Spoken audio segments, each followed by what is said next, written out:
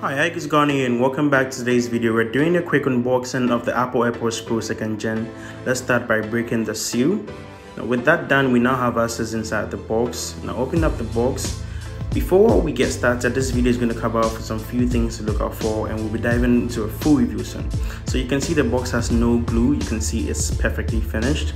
Now inside, the paperwork has to be curved, as you can see, with the warranty and everything you need. Let's put the AirPods aside. You can see that this thing is supposed to be made out of a cardboard fill and not plastic, so always look out for that. The charger has to be perfectly aligned inside the box, and you can see there's no glue around it. This time around, Apple did 3 interchangeable tips.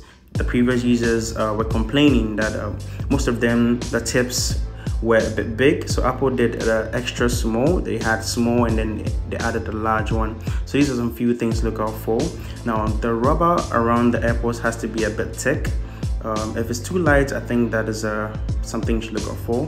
The few changes here are the Find My AirPods in case they go missing. So Apple included some few speakers at the down part in case they go missing. There's a sound that it plays, and there's a holder that is also there. This video is covering up some few things.